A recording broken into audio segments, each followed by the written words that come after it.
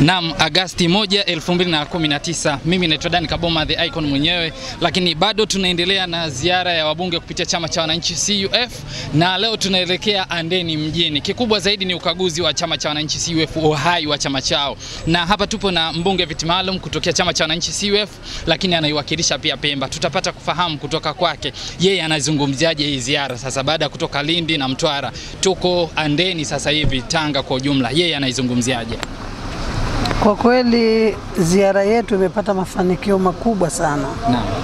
Chama chetu baada ya kutoka katika huo mvutano mkubwa, mgongano uliokuwepo, lakini tumekuta kama wanachama wetu bado hawajayumba, wako vizuri sana na wanakihitaji chama chao.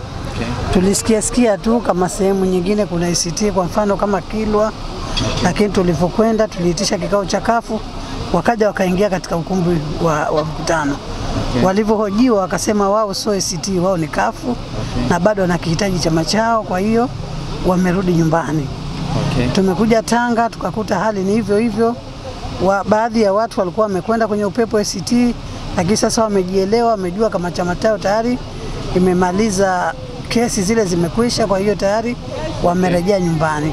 Tulikwenda Pangani, tulikwenda maeneo mengi, Mkinga, Pangani, tulikwenda na Muheza.